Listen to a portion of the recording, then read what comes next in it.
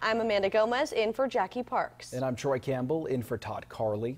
Kern County Supervisor Leticia Perez has changed her residency, making her officially eligible to run for former Senator Michael Rubio's 16th district seat. 23 ABC's Carlos Correa, he's live in our newsroom with more on her quick search to find a home. Carlos.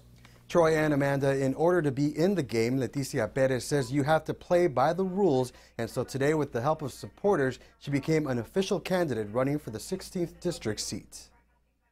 Good to see you.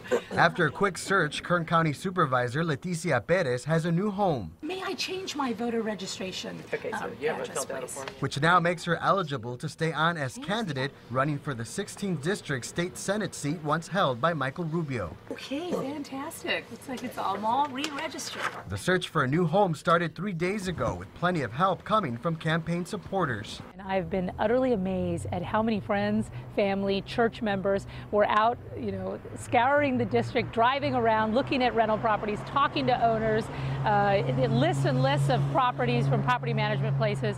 It was really incredible to watch how many people came together in such a short period of time. The election division cleared campaign officials to run, but the Secretary of State reversed that decision. It's fair. They've made their decision. We are prepared to live by it, just like everyone else will, and we're moving forward. It's a small hiccup, but we're rocking and rolling. All right, Leticia Perez. There's a little over 7 weeks left before the election, giving Perez a short time to meet with voters. It's going to be a very quick election.